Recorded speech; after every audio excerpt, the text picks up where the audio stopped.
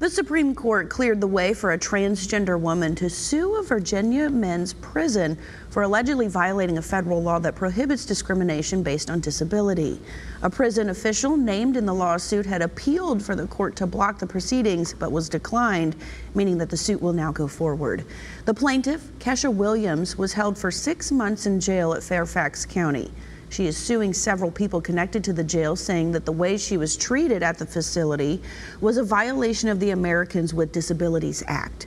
Among other things, Williams, who had been initially assigned to the women's housing at the facility but was later moved to its men's housing, claimed in her suit that she had experienced delays in her medical treatment of gender dysphoria. She was harassed by other inmates. The lawsuit will now move forward in the courts. Earlier this year, Governor Glenn Youngkin announced the release of $30 million in learning recovery grants aimed at helping parents get education services for children feeling the impact of pandemic learning loss. But now parents are reaching out to the CBS 6 Problem Solver, saying they are having trouble using that money. Gabrielle Savelas says she was approved for $3,000 for each of her 2 kids, but after she tried to use the funds at an online store on 3 separate occasions, her orders were all rejected. She told our Tyler Lane she's beyond frustrated and just wants to give her kids a proper education. Very, very, very angry. Very angry. I feel like they set parents up in a sense to fail. In a new message just issued last week, the state now says the grants cannot be used to pay for services in advance. Parents could only be reimbursed after the service has already been provided. The Virginia Department of Education and Governor Youngkin have not responded to our request for more information. Raise a glass for a good cause. Yeah, the Richmond SPCA is teaming up with Stone Brewing for its Pause on the Patio event.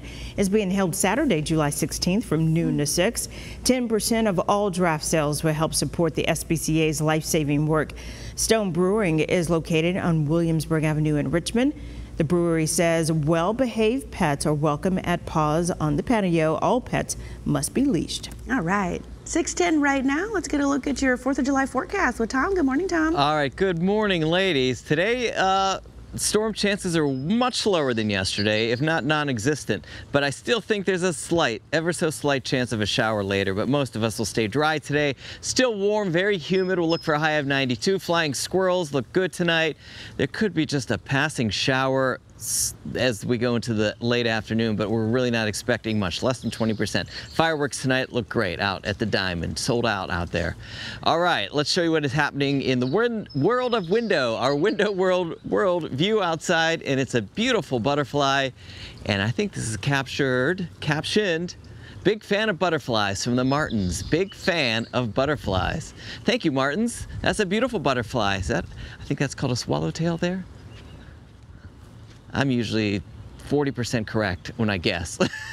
All right, pics at WTVR.com. Ladies, back to you. 40%, that's high. Well, if you plan on going to the airport, be prepared to see a whole lot of people. Why this year's 4th of July holiday is causing travel headaches for everyone and the reactions from passengers. Plus, we're following breaking news. Another mass shooting in America, this time in Philadelphia. What police say happened and what the suspect was carrying when taken into custody. Breaking news, police in Philadelphia are investigating a shooting that leaves 4 people dead and 2 children injured. Police say someone opened fire 50 times in a southwest neighborhood using an AR-style rifle. The suspect, who is now in custody, wore a bulletproof vest and had several magazines of ammunition and a police scanner.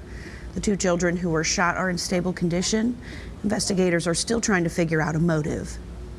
Here's a look at some of your top stories. Ukrainian President Volodymyr Zelensky is calling on President Biden to invite Ukraine to join NATO. He says an invitation would be a big motivator for Ukrainian soldiers. The request comes amid heavy fighting in the eastern part of the country. Severe weather is threatening to upend 4th of July plans for millions of Americans. Thunderstorms could bring damaging winds and large hail to the central and northern plains. Meanwhile, record-breaking heat is expected to scorch parts of the Pacific Northwest. Forecasters say places in Oregon and California could see triple-digit temperatures. Travelers are bracing for more possible flight disruptions with severe weather continuing to roll through parts of the country. More than 300 flights have been delayed or canceled in the U.S., according to FlightAware. And travel experts expect this 4th of July will have record-breaking numbers. Over the past 10 days, severe weather and staffing shortages caused thousands of flight cancellations and delays. More storms are expected to move through the Northeast today. United Airlines says it dished out 30,000 flyer miles to customers whose flights were canceled or delayed last week. Some passengers say they're hoping for the best. I'm really overwhelmed. This is too much. I just want to get to Los Angeles. I'm hoping that I traveled the right time here, and I'm hoping that going back is the right time as well. AAA predicts more than 4 million Americans will fly today and more than 43 million will choose to drive. If you are hitting the road today, AAA says the busiest times to travel are between noon and 3 p.m.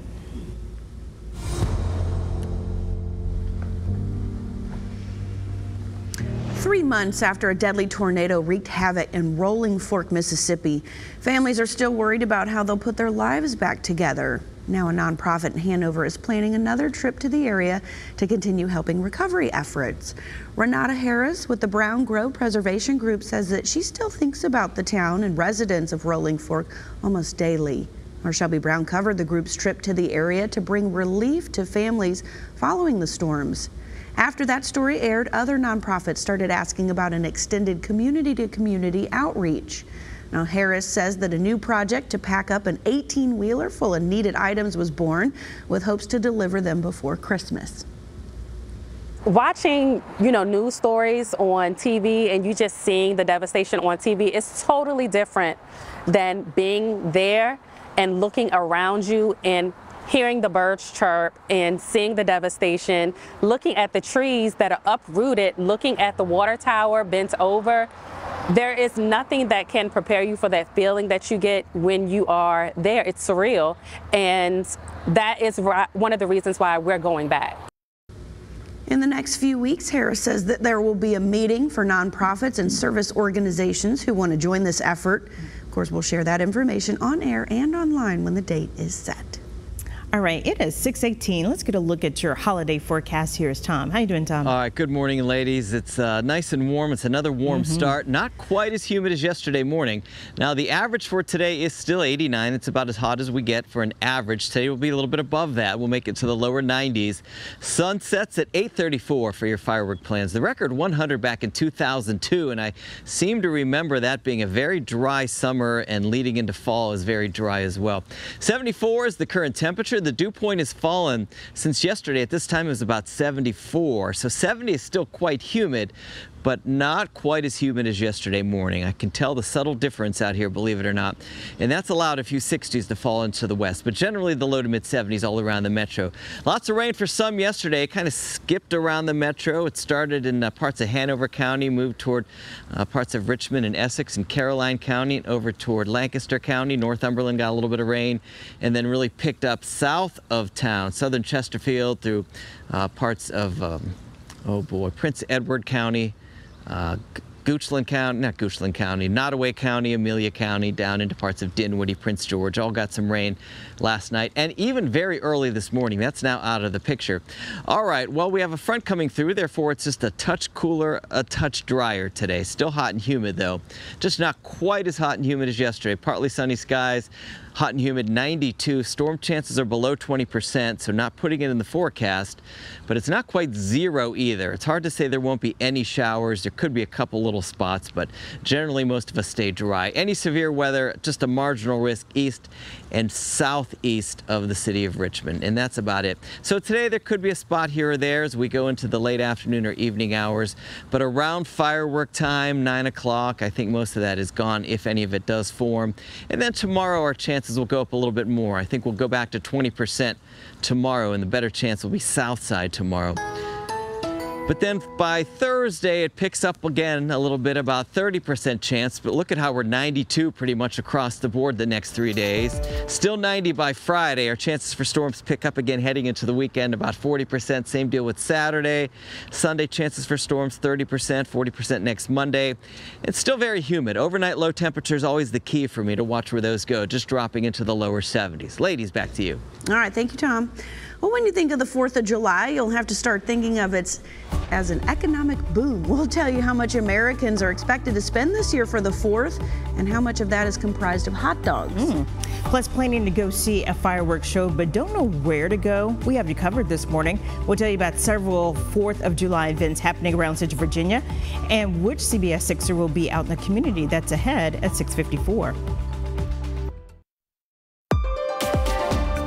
Welcome back at 6:23. In Mecklenburg County, we're continuing to follow a crash along Route 15 North. This is near Highway 49 and 2nd Street. Maybe you're traveling to Bugs Island today or back from Bugs Island for the holiday, and you might encounter that crash there. We're told by 511 expect delays, but not exactly sure what kind of lane closures we're seeing. Maybe some shoulder activity. I'll try to get an update, but right now we're just noting expect delays. In Caroline County, still standing water on the roadway Sparta Road between Alps Drive and Newton Road. All eastbound lanes they're closed due to that water from last night's storm, something to keep an eye on.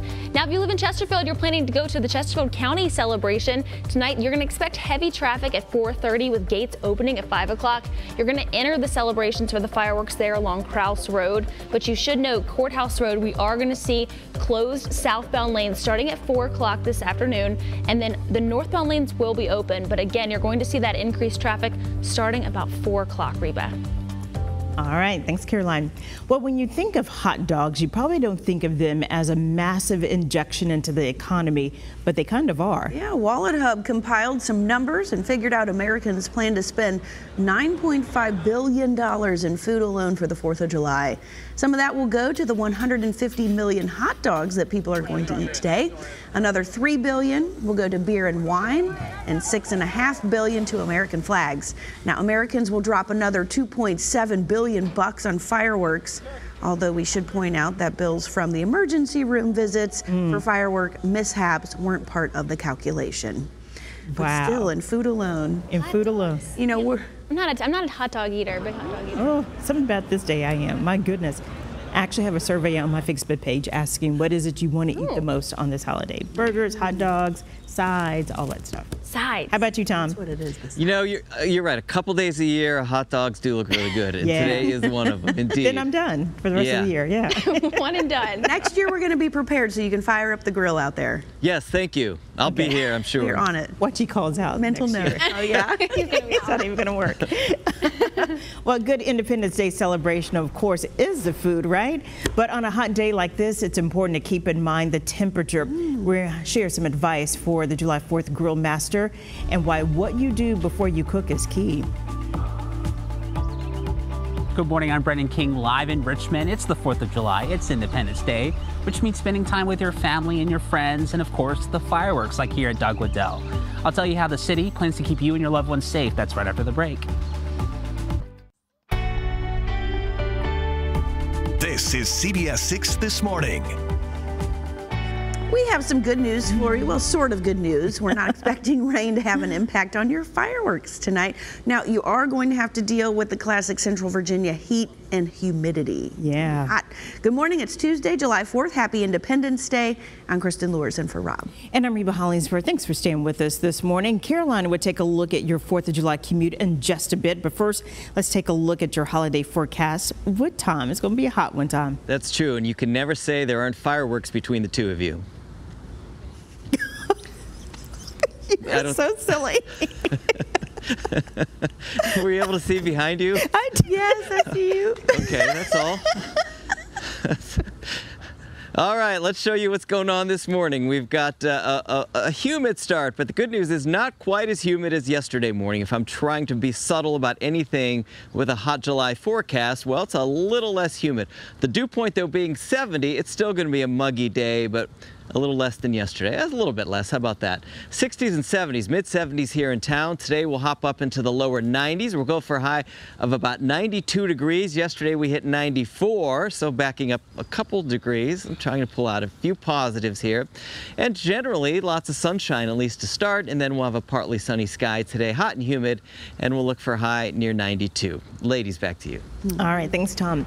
The city of Richmond is celebrating Independence Day by holding its annual event at Dogwood Dell. And the city says safety is a top priority. Now, you may recall it was 1 year ago when Richmond police announced it foiled an alleged July 4th mass shooting plot at the venue.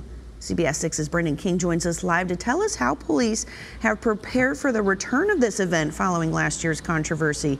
Good morning, Brendan. Good morning to you. Because it is illegal to shoot off your own fireworks here in the city of Richmond, everyone is welcome to enjoy the free fireworks here at Dogwood Dell later tonight. Local bands greeting visitors to the park starting around 5:30, and the fireworks go off at 9:15. But listen, in this time of our nation, many people obviously concerned about safety, and for good reason. So we reached out to the Richmond Police Department. They tell us they are ready to respond to anything that comes their way. Tonight's event, a year after then Richmond Police Chief Gerald Smith claimed that the department had stopped a mass shooting allegedly targeting the Dogwood Dell 4th of July celebration that happened in 2022. The Richmond Commonwealth's Attorney's Office has since said there is no evidence pointing to Dogwood Dell as the target here, and neither of the two men arrested in the case are facing any charges relating to the actual alleged plot. Now, Richmond Police sent us a statement about tonight's celebration, and it reads, as always, we have taken every measure to help ensure the safety of our city, our residents, and our visitors. The Richmond Police Department prepared to support and respond with the help of our partners, the Virginia State Police and the Department of Capitol Police. So if you see anything that alarms you or looks suspicious, please call or text 911. And please keep this in mind. This is important. As part of the safety plan for Richmond Police in the city of Richmond, you are urged to leave your alcohol, your glass bottles, your booze at home. You are allowed a small cooler. All right, good advice. Thanks, Brendan. Now stay tuned, because ahead at 6:53, we'll tell you about some of the other spots you can see fireworks right here in Central Virginia, including an event emceed by one of our very own reporters here at CBS 6. And we told you earlier about places that would be closed during the holiday, but there are several spots that will remain open. Some major chains like Target, Lowe's, and Kroger will be open today for normal hours. Others like Whole Foods and Best Buy will be on reduced hours. For pharmacies like CVS and Walgreens, locations that are normally open 24 hours will maintain those normal hours. Excuse me. But others may have limited hours or will be closed entirely, so double check with your location before heading out the door. Gyms may also be on modified hours, as many spots like the Planet Fitness are independently owned, so you'll want to check with them as well. For locally owned businesses here in Central Virginia, check their website or give them a call to see if or when they'll be open. The Independence Day celebration at Central Virginia's largest military installation returned this year, featuring a fireworks display at Fort Gregg Adams in Prince George County. It also had live music from American Idol 2022 alum Carrie Brockwell, who's from Chesterfield. Not only was it the first open to the public July 4th celebration there since before the pandemic, it's also the first celebration since the post redesignation back in April.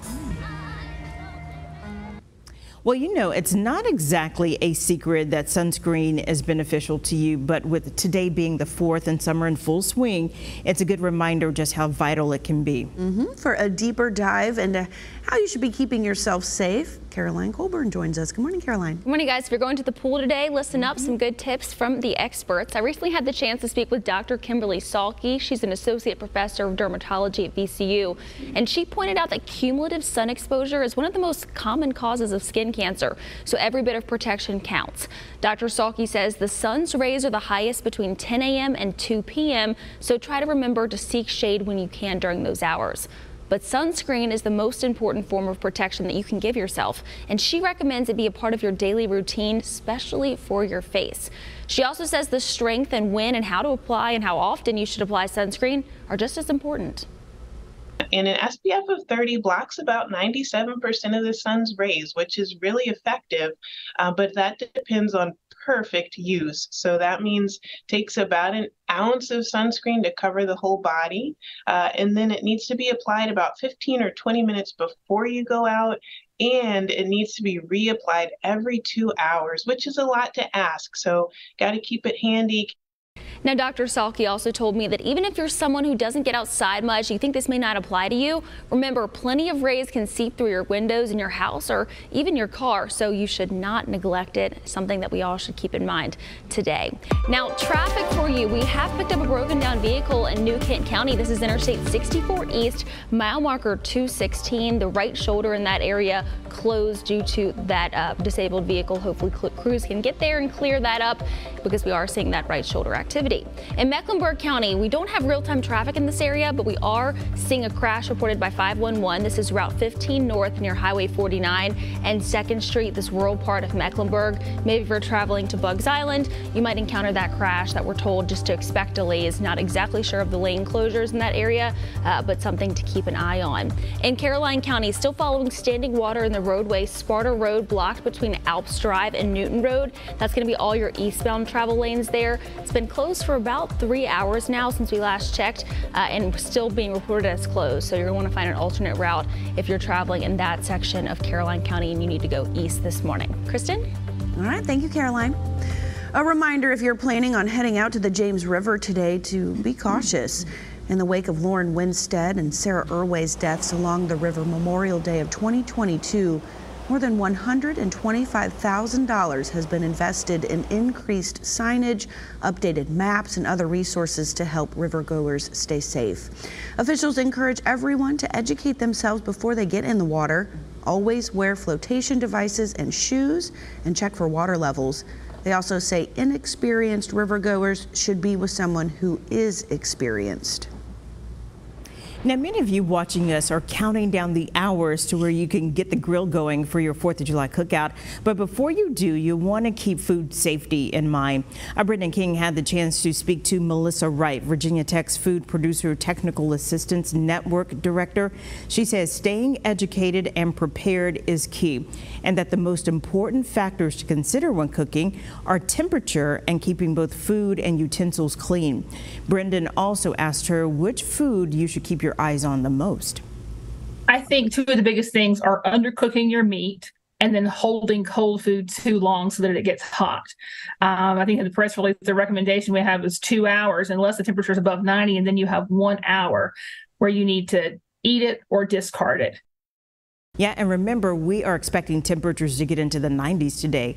Now, if you have any other food prep questions you'd like to know, you can email Melissa at foodbiz, that's B-I-Z, at vt.edu. Well, Reba said it. It's going to be another hot one out there today, Tom. Yeah.